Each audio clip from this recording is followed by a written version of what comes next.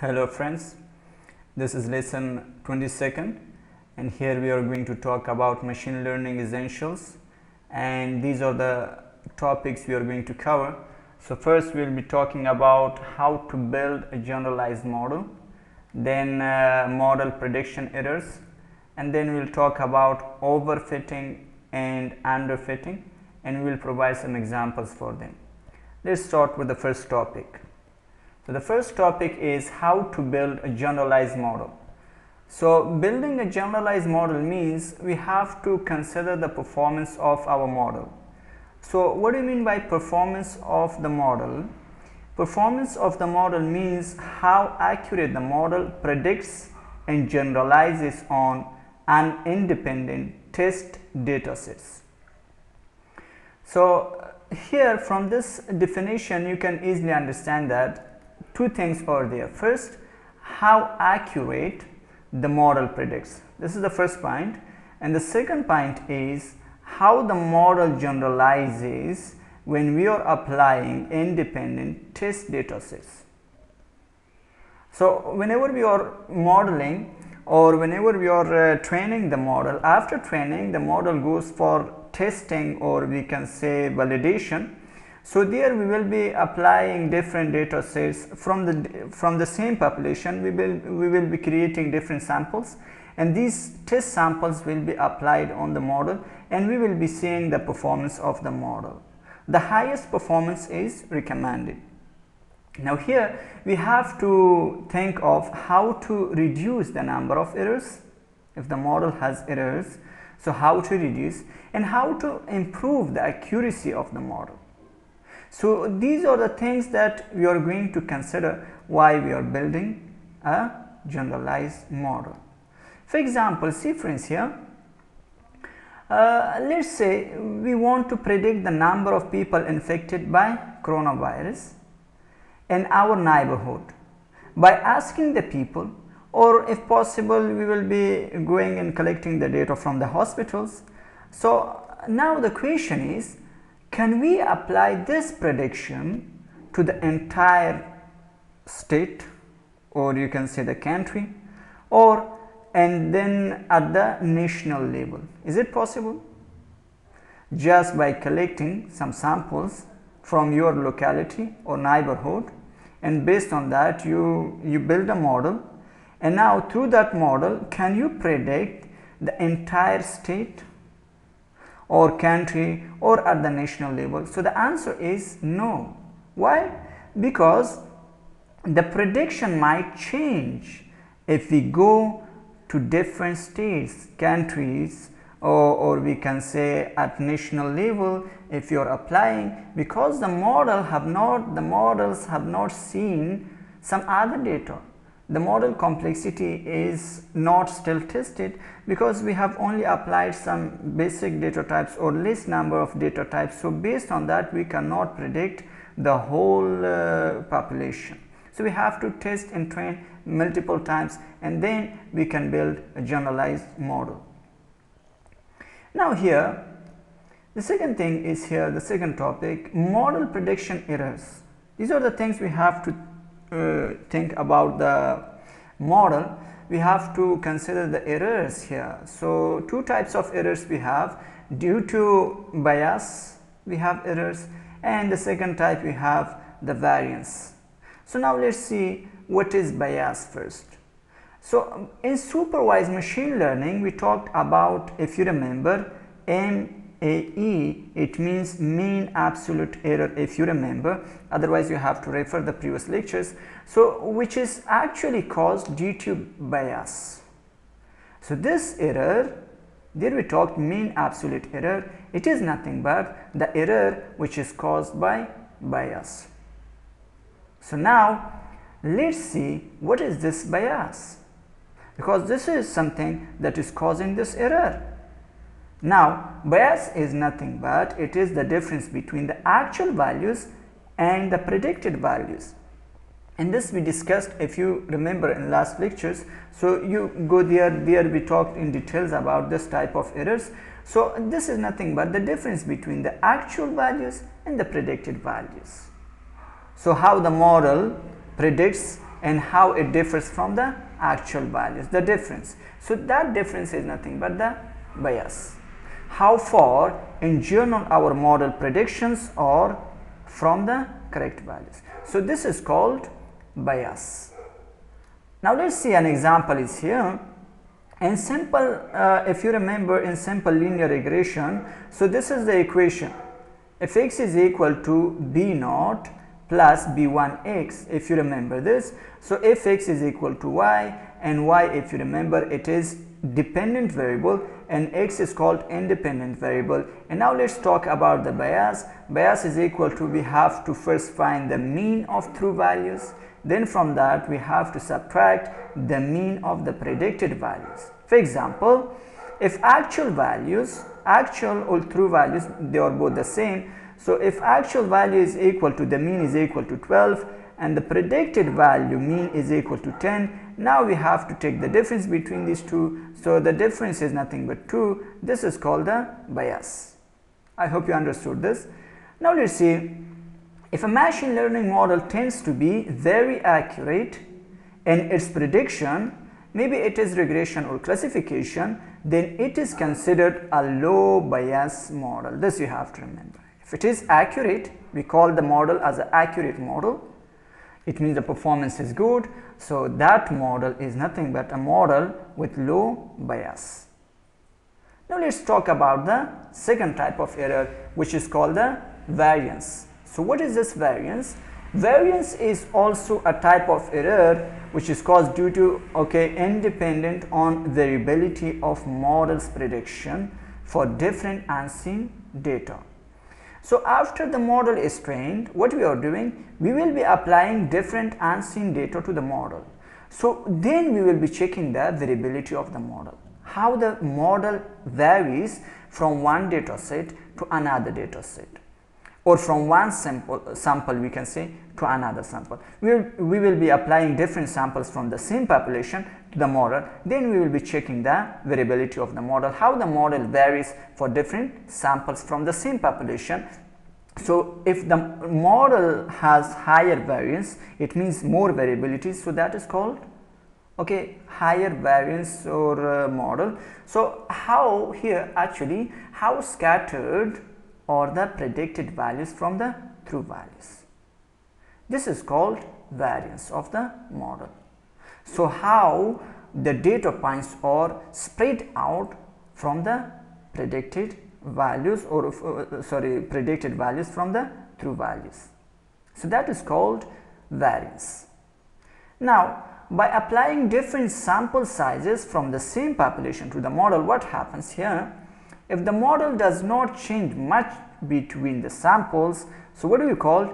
The model is called as low variance model. As I said before, here if the model changes drastically between the samples from the same population, what will happen?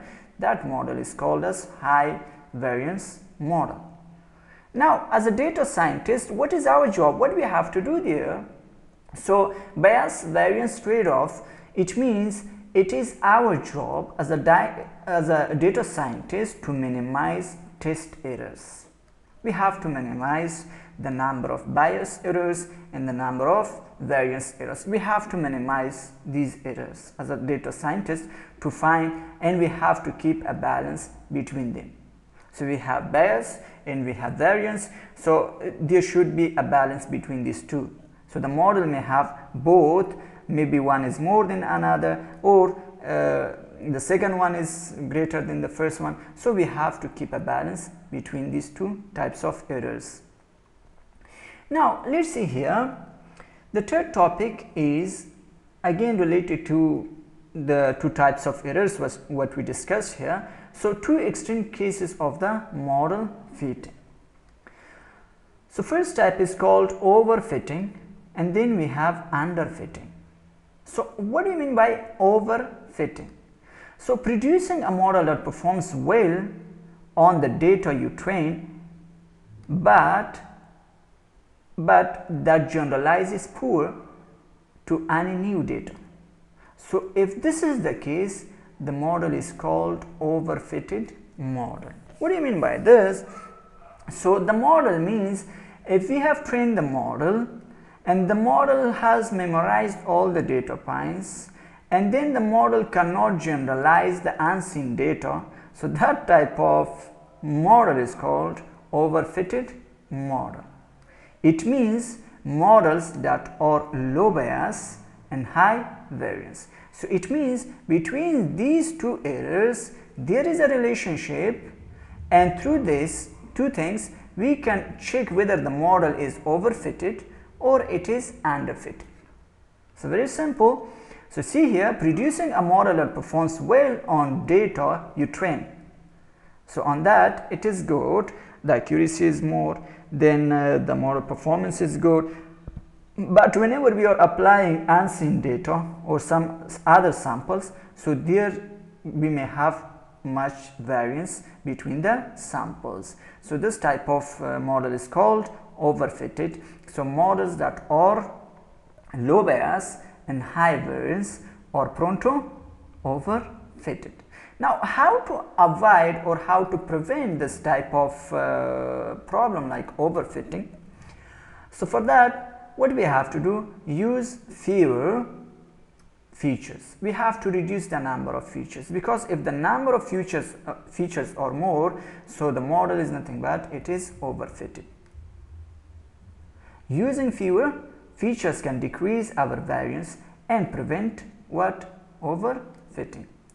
Fit on more training samples. So if the training, because here we said the model shows good performance on training data, so what we have to do, we have to increase the size of training data, so the model then can generalize better than the previous which has less number of training data. We have to increase the training samples, then it will be better. Now here, using more training data points in our cross validation can reduce the effect of overfitting and improve our high variance estimate. Now let's talk about the second thing here, what is called underfitting. So what is underfitting? It is opposite of overfitting. It means producing a model that does not perform well even on the training data. So this is a model which cannot perform better on training data as well. So how about unseen data? So although typically when this happens, you decide your model isn't good, so it cannot even do better on training data, so then this is called a poor model. So we have to change the model, or we have to think about how to build it better enough and good looking for a better one. So we have to change it. Models that are high bias and low variance are prone to underfitting. So if it has high bias and low variance, so that is called underfitting. As I told you, these are the two types of errors. We have to keep some balance in between. If there is no balance, if it means we have high bias and low variance, then the model is called overfitted model. If we have high variance and low bias, then that is called overfitted model. So again here, how to avoid underfitting? So the same, what we have to do, use more features. We have to increase the number of it means we have to increase the complexity of model. We have to add some more features. So by adding the features, the model will be predicting well. Then try more complicated model. As I said here, we have to change the model. It means we can change and we can take some other model and then fit the data there and then check it. And now we'll talk and give some examples for them. I hope you understood this much theory. Now let's see here. In model essentials, machine learning essentials, first we talk about the bias, and we said bias is nothing but the difference between the actual and predicted values. So here then we have the variance. What is the variance? As we see, so the variance due to independent, an error which is caused whenever we are applying the model unseen data. So the variability is called the variance. Now we see here through this figures you can better understand instead of the definitions. Now we see here. So you consider this red circle as a target, and these are our data points. And now let's see here if we have low bias and low variance. So it means here our predicted values are so much close to the target values. So this is the case we have to think about the model. This is the base case, this one. And now what happens here if we have high bias and low variance? So the target is here, so the predicted values are so much far from the target values. So although it has low variance, it means the data points are not scattered, they are collected here, but they are far from the target. Now if we have high variance and low bias, means this one, so see here it is still near to the target, but the values are so much scattered because it is high variance. There is sparsity in the data. But think about this one. This is the worst case. It means if we have the high bias and we have the highest variance and highest bias, so see the data points are far from the target, and also they are what? They are scattered. So this is the worst case. Now as I said before, there is a close relationship between these two. It means the bias and the variance. See this one, it is showing us the model complexity here, how to calculate the errors here, and how to check whether the model is overfitted or it is underfitted. And that is using this model you can easily understand. See friends, here this red line is indicating our bias. So if the bias is high here, what happens? It means the bias is more than the variance, then the model is underfitted. So by decreasing the number of errors, means the bias, if you are decreasing the bias, so the bias will be coming to the 0 point, we are reducing the number of biases. So in the opposite case, what happens? The variance is increasing. So this blue line is nothing but the variance. If you are decreasing the bias, what happens? The variance is increasing. So as a data scientist, as we talked before, we have to keep some balance in between. So this is called optimal model complexity. So this is the point we have to think. It means we have to keep some balance between these two. Otherwise, if you are decreasing the bias, what happens? The variance is increasing. If you are decreasing the variance, what happens? The bias is increasing. So the model either may be underfitting or it may be in the overfitting. So this is called total error, and that total error will be calculated through this formula. So this is called the optimal solution. So we have to consider this one, because this is the average of the both. Otherwise, if one is increasing, the other one is decreasing. So here we talked about the bias, and then we talk about the variance, and here we have irreducible error. This irreducible error is nothing but the error belongs to the model itself, some noise. It is always there. This cannot be reduced because every model has some noise and some error. So that is there, that we cannot neglect. It is there in the model. Now let's have some examples here, friends. Comparing the brain weight and body weight of mammals. Now imagine that we are considering a relationship between the brain weight of mammals and their corresponding body weight. A hypothesis might read that there is a positive correlation between the two, means one goes up, the other goes also. But how strong is this relationship? Now let me read the data. So this one thing you have to remember, friends, the data sets whatever I have used in my previous lectures and this lectures, they are all publicly available. You can download, they are all free of cost. You can download. Here this is the mammal data set. I am reading it from the same directory. So here this is okay, it has three features here. One is called the ID, brain of the mammal, and this is the body. So you see the values are in degradation because they are all quantitative values. Now if we check the size of this, how many rows are there, how many columns are there. Then we'll check it here. How many rows are there? We have 62 rows and 3 columns, ID, brain and body. Now by filtering the data, because I want to take a subset of this, so I only consider the body weight of mammals lesser than 200. So if I apply this filter, the number of rows are reduced to 51 and we have 3 columns. Now let us show this relationship through this plot or graph. So here from this plot you can easily understand that there is a relationship, and the relationship is positive as it was mentioned here. The relationship is positive. Here we said it is positive. Yeah, it is.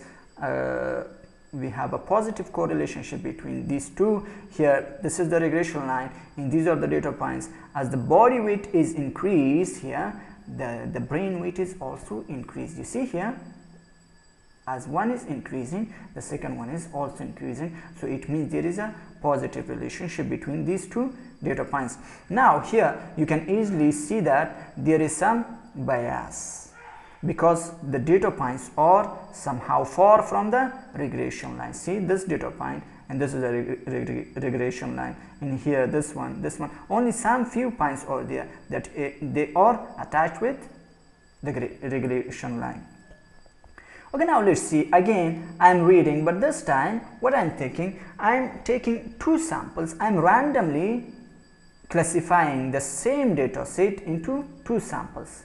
So these are the functions as we discussed, friends, and whenever we were talking about random variables, those things, so you refer that. So between 1 and 3, so we have 2 numbers, one is 1 and another one is 2. So what I am doing, the whole data set randomly I am splitting, or I am dividing it between 1 and 2 randomly. It is not based on some relationship, it is just randomly we are assigning the whole data set into 2 samples.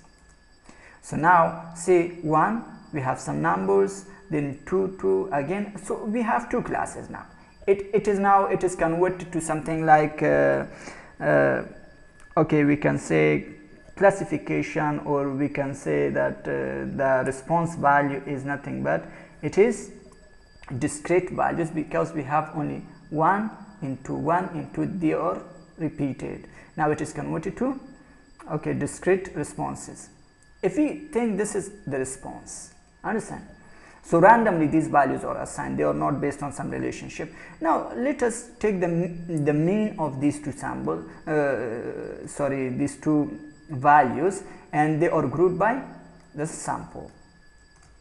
Okay, now we can see we have 2 samples, sample 1 and sample 2, and this is the mean for the brain and this is the mean for the body for the first sample. This is the mean for the brain and this is the mean for the body for the second sample. So we have 2 samples. It means from the same data sets we created 2 samples. Randomly they are selected. Now let us see the relationship between these 2 samples. Now the plots, this is the plot for the first sample and this is the plot for the second sample. You can easily compare these 2 and you can say that there is not much difference between these 2 samples. So it means the variance is low, because whenever we are applying different samples, if you remember here the definition of variance, it means error due to variance is dependent on variability of model prediction for different unseen data. So we are applying 2 samples randomly for the same model. So here the regression line, if you are comparing, they are not that much different. So we say the model is low variance. What if we increase our model complexity and allow to learn more by varying the order of the polynomial equation? Now we are increasing, or for example we are increasing the number of features. So what will happen to the model? So here is the general formula or the equation of polynomial. So we have f of x is equal to c naught plus c1x plus c2x squared, like that. It is going cn xn. So this n is nothing but the order of our polynomial. Now if it is equal to 0, so we will be having we will be having, friends, here a line horizontal to the x-axis. Because the order is 0, we will be having a constant value for y, so only we will be having a straight line horizontal to the x-axis. But if n is equal to 1, so what will happen? We will be having only this part, friends. And if you remember, this is the equation of simple linear regression. I hope you understood that. So we will be having a line like this. So what will happen? Now I want the model to cover all these points, because there is some variation, there is some difference, or we can say there is the points are far from the regression line, but I want the regression line to come like this. It has to come like this, it takes these two values, then it has to go like that, and it has to cover all these points. But if this is the case, no, then it should not be like a straight line, or it cannot be like this one, a line like a regression line. The line will be changed to something called parabola. It means if you are increasing the number of orders, so we may not have like this a regression line, because it may change to a parabola. So that is we have to apply here. Now I want to change the order of my model here, the order of polynomial regression. Now if I change the order to 4, what will happen? Let's see here the output. Now I change, so now it is not a regression line, a straight line. This time the line is covering the data points. Now you can easily say that the variance is, the bias is reduced, because it is covering all these data points somehow. See here, all these points are covered. So the variance is, the bias is reduced. Let me change this to, for example, 6. And further we'll see. Now you see it is still covered all the data points. Here let me change it to 8. Now the bias will be reduced to 0. Now we don't have any bias. The bias is reduced to 0 because we changed the order to 8. Now the polynomial equation is it happens like this. Now this is the first sample and this is the second sample, and they are both applied to the same model, but the variance is so much, friends. See, this is the variance, the output for the first model. As here you are seeing, it is reduced, the variance, the bias is reduced, it is coming to 0. But here what happens? Here in this sample, the bias is reduced to 0, but what happens here? The variance is increasing. As we said, here whenever one is reducing, the other one is increasing. We reduce the bias to 0, but what happened here? The variance changed to the maximum value. So as a data scientist, what we have to do, see, for the two distinct samples from the same population, what happened? The quadratic polynomial looks vastly different. You see here the variance is increased so much. This is a sign of high variance. The model is low bias because it matches our data bill. It is matching or covering all the data points, but what happens? The variance is increased so much. Now here, this is our job to keep a balance between these two. So how to do that? I will be changing the order. I am not increasing the order. I will reduce it to 2. Now the order was 8 here. It covers all the data points, but the variance increased so much. Now I change it to 2, and now let's see how the model looks like. So here somehow we keep the balance. So both the regression lines, if you are seeing here the parabola, they are somehow similar. And also the bias is reduced because here somehow they are reduced and they are covering the data points here also, and also the variance of both the samples, if you are seeing, they are somehow similar to each other. Now the plot seems to have good balance between what? Variance and bias. And the other two cases what we talked about, if you remember friends, we talked about overfitting and underfitting, and we said overfitting is the result of model trying too hard to fit into training set, resulting low bias or lower bias but much higher variance. Now see here this plot. You consider first this red line. So these are the data points. We have around 10 or 11 data points over there. So the red line covers each and every data point like that, each and every data point. It means the model memorizes everything. If the same data point, if you apply for the model, so it will be giving you the highest accuracy because it is covering each and every data point. It is already memorizing these things. So what happens here? You see it has lower bias because we don't have any bias in between. It is covering each and every point, but it has higher variance. If you are applying another sample from the same population, then what happens? It cannot cover those data points because it has already memorized only these things. So it cannot cover those data points. This you have to remember. Now the second thing here, the model that are high bias and low variance, so that is called underfitting. You consider this blue line horizontal to x-axis, so this is called underfitted, because here what we have high bias and low variance. If you are applying the second data type, still it will be here. The third sample, if you are applying the same, any kind of samples if you are applying, so this is the model. So variation is low but it is high bias.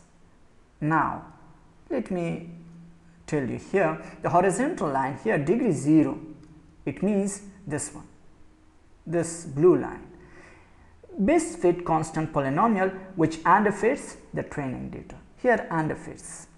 Now here the parabola, degree 9, it covers each and every data point.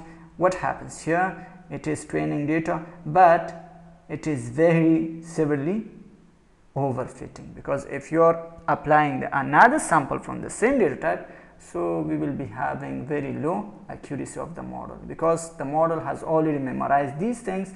If any data points if you are applying, so it may not be covered by the model. So here the best one, which one is the best one? This one with the green line, because here we consider the balance between these two. So this strikes a nice balance between high variance and low variance, and I hope you understood all these things, friends. There is a close relationship between these two types of errors. We have bias and variance, and they are nothing but the essentials of our machine learning. If you consider these things, then you can create a good model and a model which performs well with highest accuracy. So we covered these things and we give the examples for them. I hope you understood all these things.